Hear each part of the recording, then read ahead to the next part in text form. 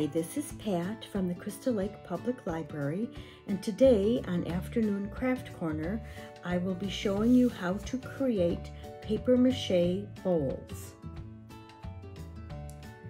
Supplies needed to create your bowl: you'll need newspaper strips, you'll need some kind of form. You can use a balloon that you blow up and put your strips on that, or you can use a bowl that you've put foil or plastic wrap on. You may need cooking spray or oil or Vaseline to use as a release on the bowls.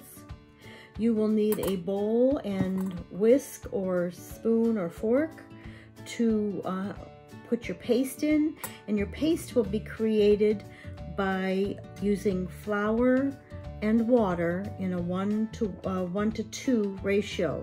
1 part flour to 2 parts water, or maybe a little bit less. You may want sandpaper when your item is created and then dried. There'll be rough edges. You may want to smooth some of that out. When you're creating your item, you may want to have a heavy container that you can place on there while you're placing your strips on it. You may also need a place to put your creation while it's drying, and this helps to vent it. Once your item is created and dried, then you'll want to decorate it, and for that you can use acrylic paint. I did a lot of metallics with this one, but I started off usually with a white base. Then you can decorate it however you choose. You can also use things like tissue paper or stamping, all different things you can use. And then once you're finished with that, you'll want to seal it, and you can use various items. Mod Podge works great, or a spray-on. Let's get started. First, we will create the paste, and for that I have 1/3 cup of flour and 2/3 cup water. I'm going to pour most of that in, but not quite all. Then mix until you have a smooth batter. It'll be a little bit like pancake batter or really heavy cream.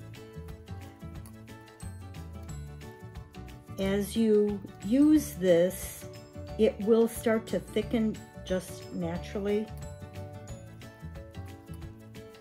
but you want to start out with it pretty smooth, and that looks fine. Now you'll have your container. For this, I've already covered it with foil and used my vegetable oil spray on it. And here are my newspaper strips.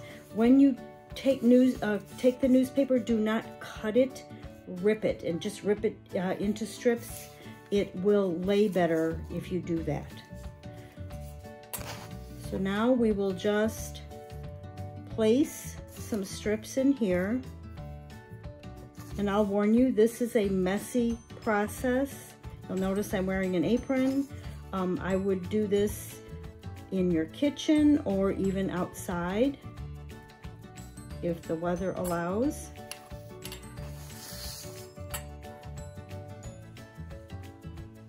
I'm also going to place this on top of here.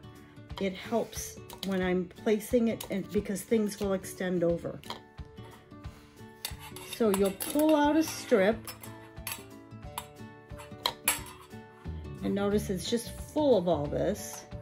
So then what you'll do is you'll take 2 fingers and you'll just push it down so that the extra goes back in there. You may need to do a little bit on the other end. And then you'll take it and you will lay it on your form. And you will continue to do this until you have enough strips layered on there that you feel you have a form.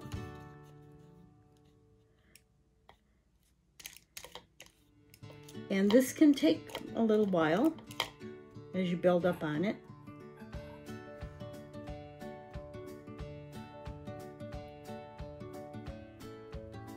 A few tips though. As you're placing this on here, you can overlap here because you can cut that off later.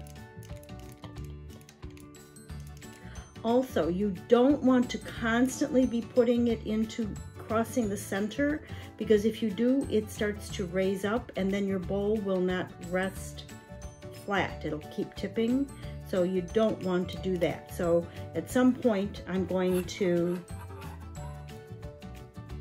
take a strip and maybe place it this way. And if I have a lot left over, I can just rip that. I don't have to, but I can. And just place that someplace else. And you're just going to be building this up and building this up, trying to keep things as flat as you can. It will rise up in sections.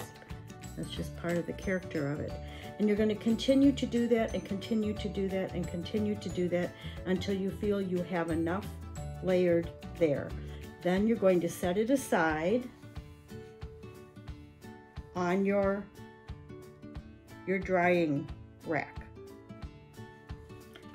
Once you have let your bowl dry for a minimum of 12 hours, generally 24 hours is better, then you'll take it out of the mold.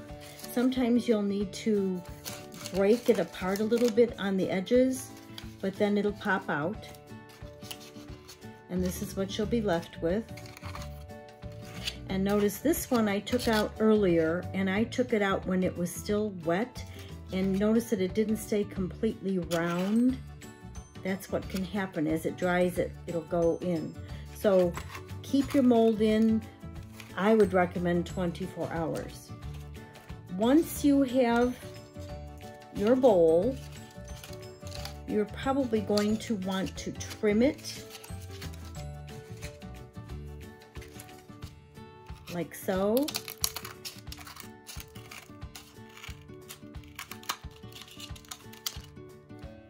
And just smooth it out.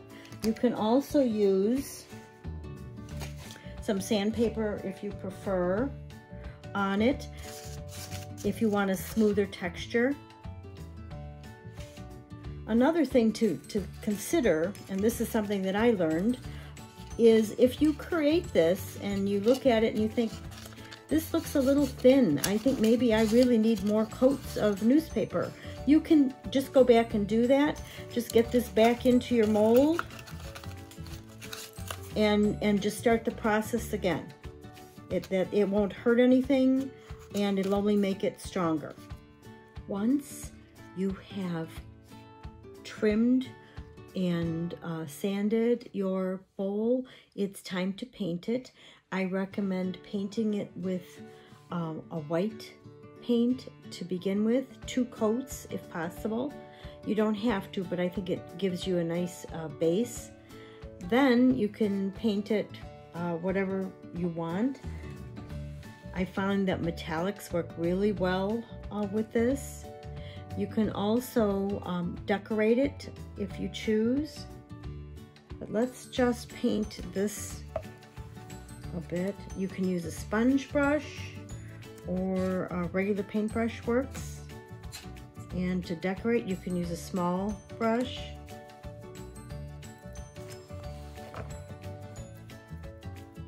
You're just going to want to cover it completely, 2 coats. And once you've done that, then it's time to decorate.